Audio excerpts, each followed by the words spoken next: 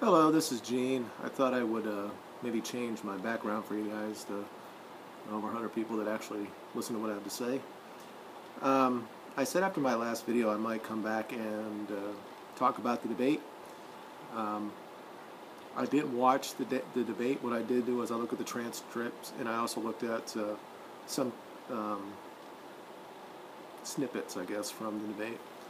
I could see a lot of people on the right were upset that Trump did not go at her hard in certain areas like in Benghazi, and the fact that he was asked so much about Iraq, whether he supported a war or not, when he wasn't the senator at that time, she was, and he was a citizen of the United States. And I don't really think that was the answer, or the person they should have asked about that. They want to talk about the support for the Iraq war. Obviously that was Clinton's thing, and it was one of the reasons why she didn't get the nomination in 2008, because Obama was against the war. So, but like I said, I was thinking about doing it, but actually I want to talk about a dream I had last night.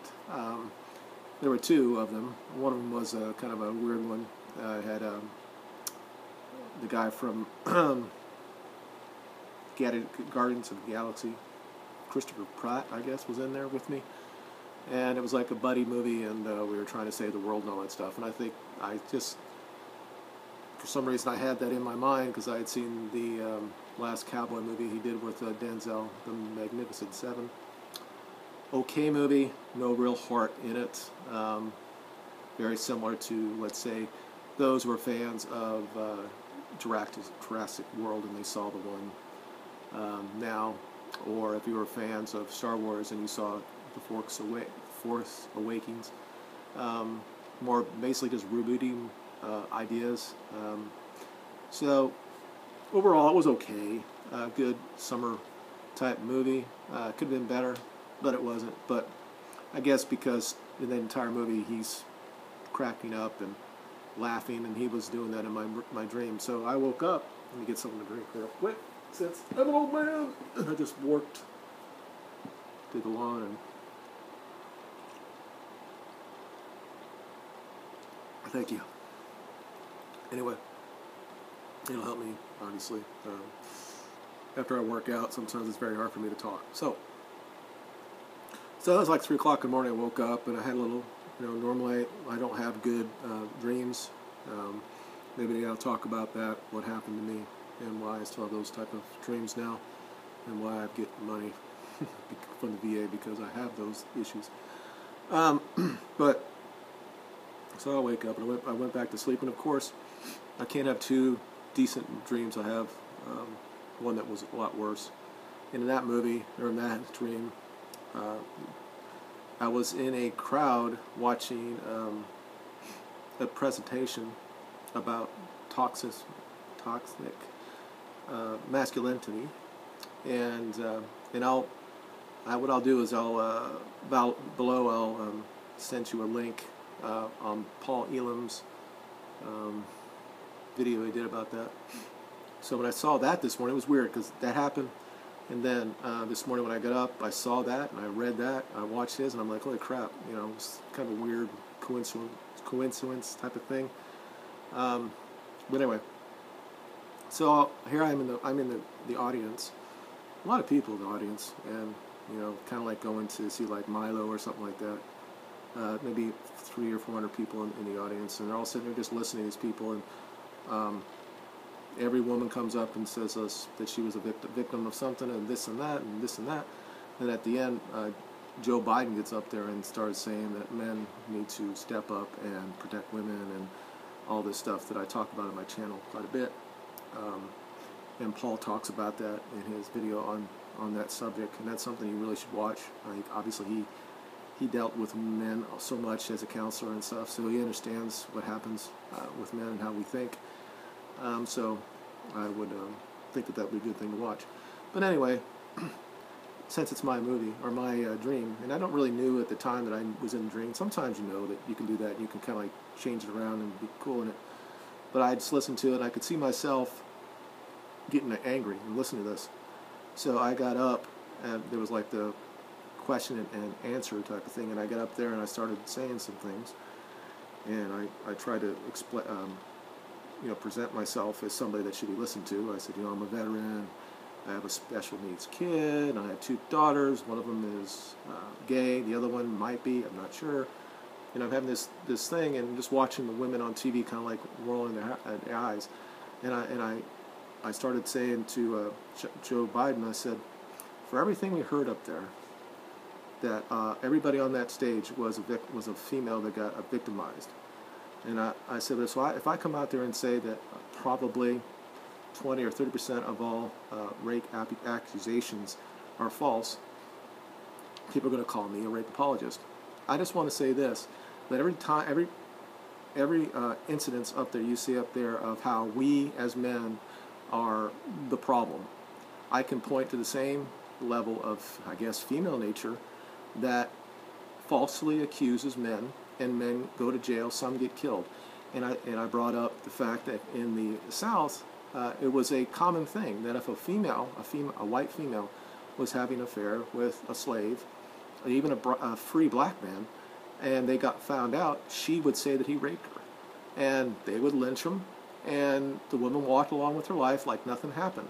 And I said, this happens as well in divorce, and I brought it up in the movie, or in my dream. I said, I don't know why it was in my name, but I said, I'll talk about something that's, in the news right now.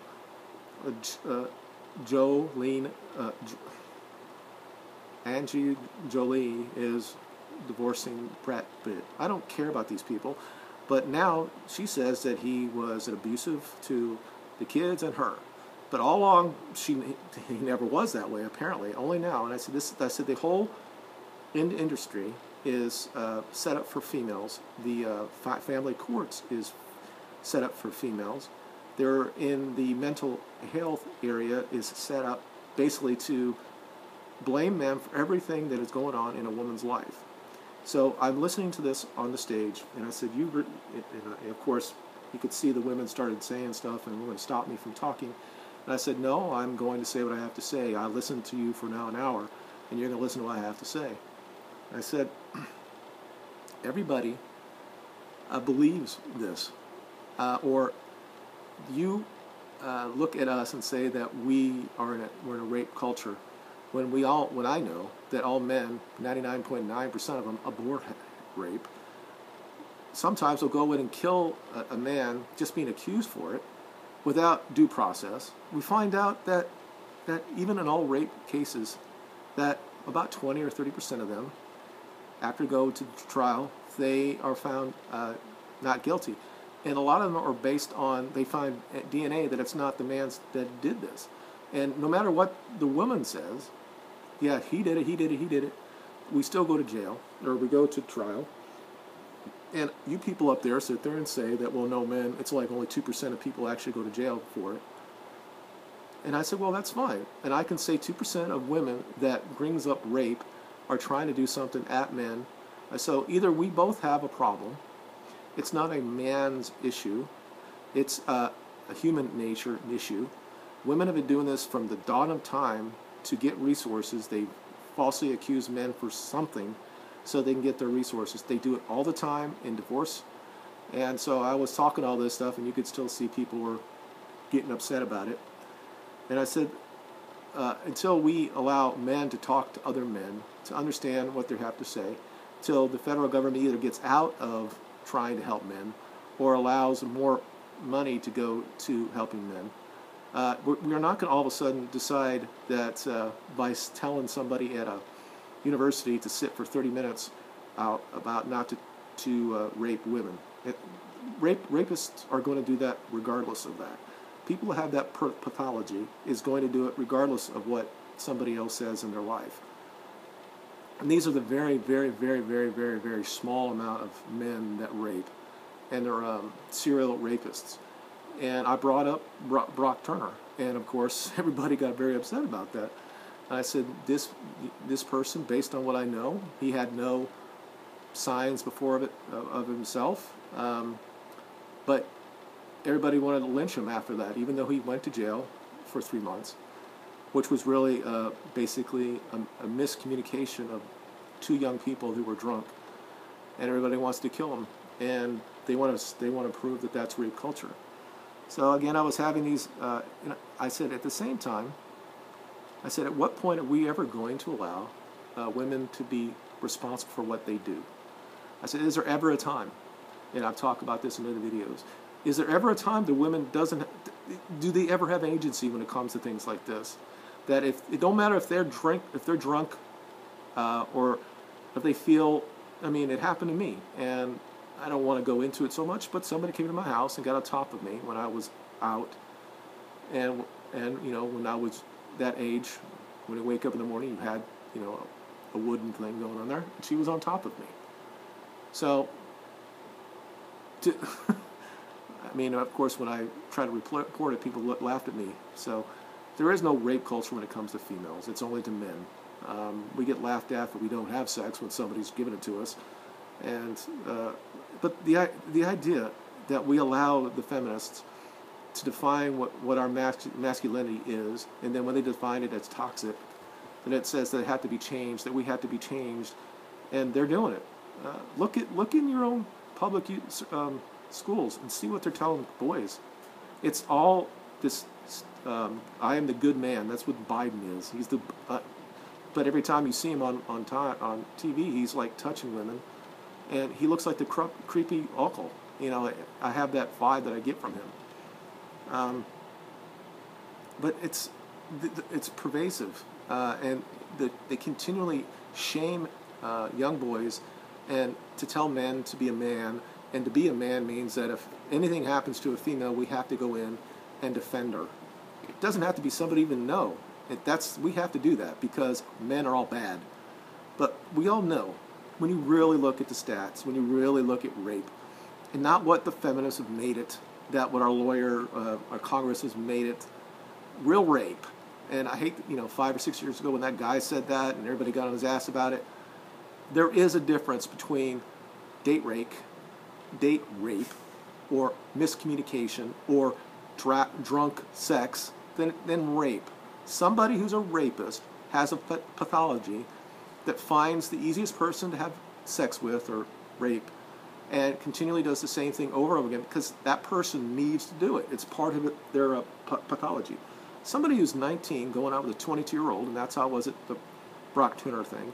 She was the one who was a full adult. She was the one that could drink. He shouldn't have been able to drink, but he did. But she drank so much that she got drunk, and then she woke up saying that he did this to her. That's just miscommunication. I don't care what anybody else says. That happens all the frickin' time. So when the feminists get up there and they say, 90% of the people that rape you, that is something they've come up and said, anytime a man has sex with a woman, at some point she can say, no, it's rape. There is some studies that say that the people that molest you or the people that rape you, but the real stranger rape, the one that is violence in nature, not sexual in nature, that is the very, very small amount of men and women that do it, because women do it well as well. So, but the other areas, and we've allowed them to do it because other men are told, hey, you need to stop doing it. So the good men like Biden or Peyton or those other people who get up there and say shit all the time, say you have to get involved regardless of your own, your life, because people get killed when they try to do this shit. And there has to be a time that we, as a society in the West, that we held women to be at the same level that men are when it comes to responsibility. Don't go out at 3 o'clock in the morning, shit-faced, and think that something might not happen. Guys do it all the frickin' time. Yeah, we're the risk takers, but we also know not to go to certain parts of Baltimore at night at 3 o'clock, or Cocoa for that matter, at 3 o'clock in the morning. And when a woman says that it's not my fault, or actually the victim activists say that, it's not your fault, it's never your fault. Well, I never would say that anybody deserves to be raped, but let's be serious here. I don't know. It's so infuriating, and that feminism has made women so. They're all victims, and this thing is just. actually gone to other areas. It's gone into race relations. Everybody's a victim now. And now even Clock Boy is back, and he's suing 7,000 people because, why? Because he brought in a fucking thing that looked like a damn bomb, and now he wants to sue everybody? Their own freaking president sits there and just is a defender for Islam and what they believe. I mean, I could go on and on about what's going on. And it's all related. It's all related, but there is no champion. When Trump says he's going to be the champion for people, he's not a champion for men issues at all. Maybe somebody get up to him and talk about it, but he is another one. He is a good man, and he wants to do all this stuff. At the end of the day, he wants to make women be happy. And until we go past this, and we may never do it, there is a small percentage of men that are actually going away from it. And of course, the first thing that women do about this is that they put books out there, they get on there and their TED Talks, and they sit there and say they want to shame men that don't want to get married, that they're not real men, that they're slackers. And this has been going on since the 80s. And back then I didn't really understand what the slacker term was, but now I know. And I know what that was. That's just another female shaming men to do what they want to do. And Paul talks about it in his video, and you really need to see it if you're into these issues at all. He talks about as empowerment that feminists really want to do. They don't really want that. They want chivalry to come back. They want men to just be tools and do whatever they want to do at their request. They want us to put down our own clothes down so they can walk across the puddle, as they show, like they ever watch Red Pill Phenology. He shows that thing, and it doesn't.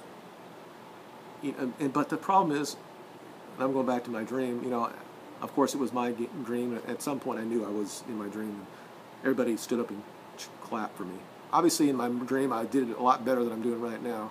I put everything out there. I said, this is going on, suicide rates and all that, because the feminists still want us to think that our suicide rates because we're masculine, that patriarchy is making us do things like this.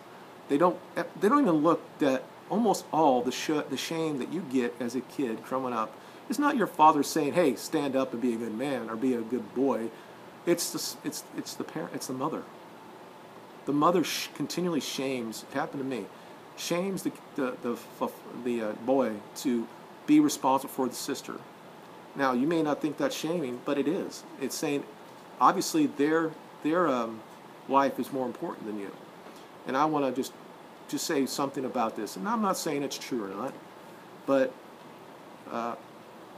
it's been the 20th year anniversary since John Bonet was killed. And I watched one of the things on it.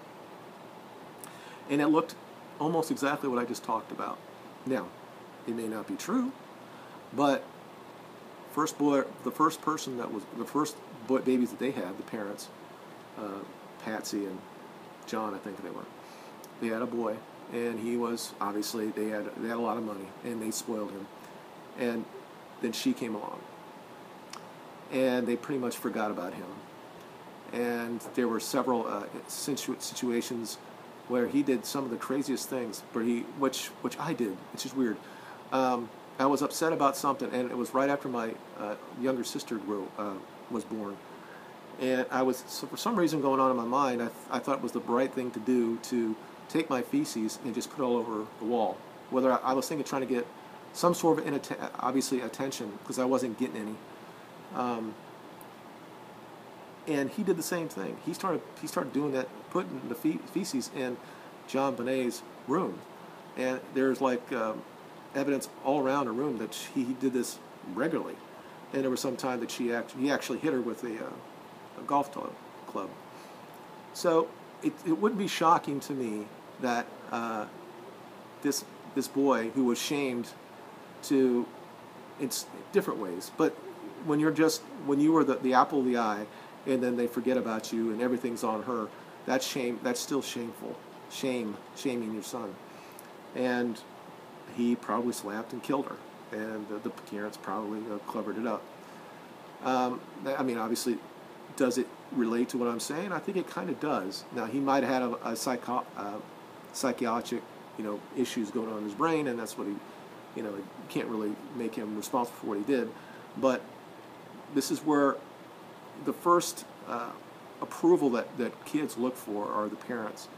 And when the mom is almost always the one there, because somebody like John Ramsey, very successful, not home as much. So when that person takes away, that is well, you can call it shunning, isn't it? But it's the same thing as shaming somebody. And then you're no longer the apple of the eye. Most kids can get past that. They find other things, and obviously they kind of not move away, but they start moving away from the parents, and they find friends and stuff like that. He probably wasn't in that area to do that. So I don't really want to talk so much about it. But anyway, that's what I want to talk about today. As far as the debate is, I think overall, on points, I think she won.